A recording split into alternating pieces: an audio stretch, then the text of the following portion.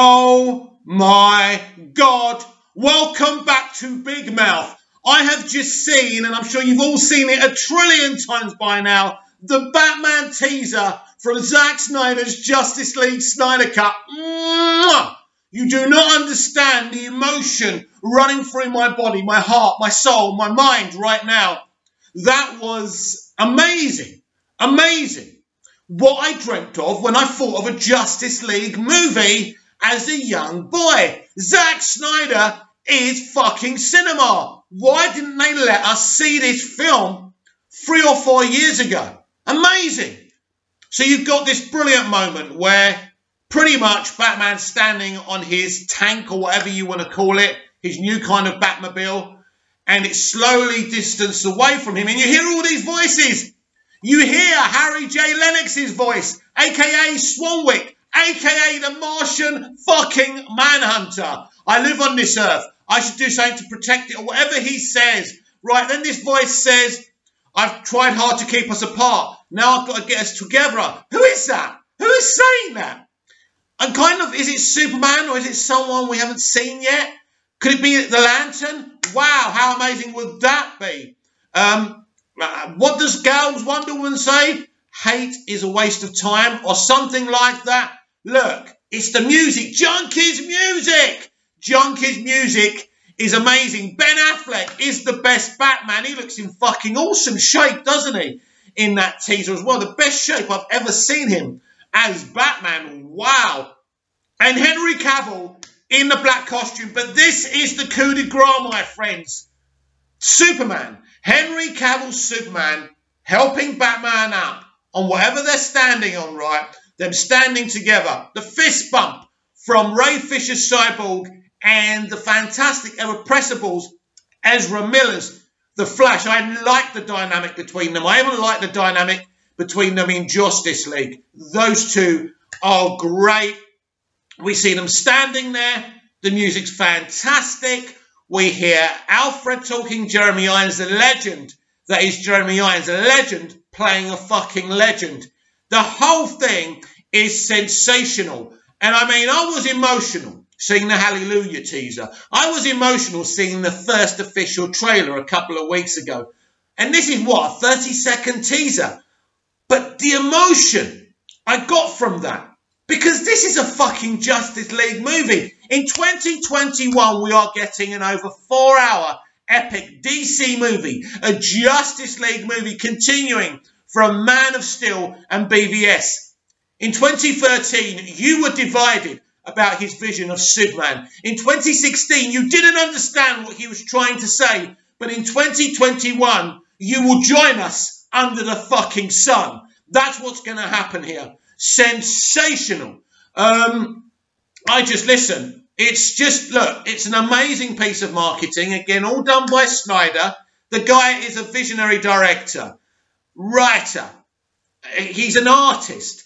And he does marketing too. The man's multi-talented. This is our George Lucas. This is our, not my generations, because I'm 48, but this is your generation. This is the director everyone's going to remember in 50 fucking years' time. Like we remember George Lucas, like we remember Spielberg, because they injected something, imagination into our minds. And this is what Zack Snyder's doing.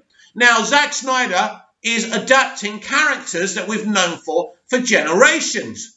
But he's doing it with verve, panache, originality. This is the very fabric that we don't have in our industry right now. We are full of creators and directors that are too busy going on Twitter telling us how kind they are and how they're on the right side of the political history. No one gives a fuck, right? Nobody cares. All we care about is that you can get in our hearts through your art. And Zack Snyder doesn't go on Twitter boring on about his politics or how he supports women, because he supports women. He supports everyone. He supports suicide prevention. He's a great guy who's gone through so much. But this, I mean, look, I've been excited since the announcement. As you know, I broke the fucking Justice League Blu-ray in front of you. Really, I should have used it as bog roll, but I don't think I could have done I couldn't have done that. I couldn't have done that on a freaking YouTube video, but I'm buzzing, I'm talking nonsense, but it really is amazing. So my excitement levels were up here before I saw this teaser. Now they're fucking up here, baby, because that was sensational. As I say, I can decipher most of the voices in that teaser and what they're saying. I can't remember what everyone had to say. But that moment, that voice, as I said before, that says, I spent a lot of time driving us apart, but now I must get us all together. Again, I'm not sure who that is. Is that Batman? The voice just doesn't sound familiar to me. So that's pretty awesome. But all the dialogue is brilliant. The music is on point. It just feels like a teaser to the best superhero movie we're ever going to freaking see. Do you remember that time David Ayer wore a certain t-shirt and it said, fuck Marvel. Fuck Marvel, embrace DC. That's what I say. Sorry, Marvel fans. I've got all your films in my cupboard there. I like them. But, you know, oh, yeah, and then Robert Downey Jr. and somebody else had a T-shirt saying, fuck DC. Well, a reasonable reaction to that. But at the end of the day, we're here to stay. And Zack Snyder is our driver. There will be a Justice League 2. There will be more. This film will blow up. I promise you of that. A 10 out of 10 teaser, as I say, beautiful marketing. It was sensational. We will talk more about this teaser well, remember, there will, I don't know if it's uploaded yet, but there will be today's edition of the DCEU Daily uploading with this video. This video will probably upload first because it's going to be a shorter one, and the DCEU Daily soon after. But in the next DCEU Daily I record, we will react properly to this teaser. I can't get my mind right, but it was freaking sensational, and I am buzzing. Let me know what you thought of this piece of perfection that confirms that Zack Snyder is DC. Zack Snyder is cinema.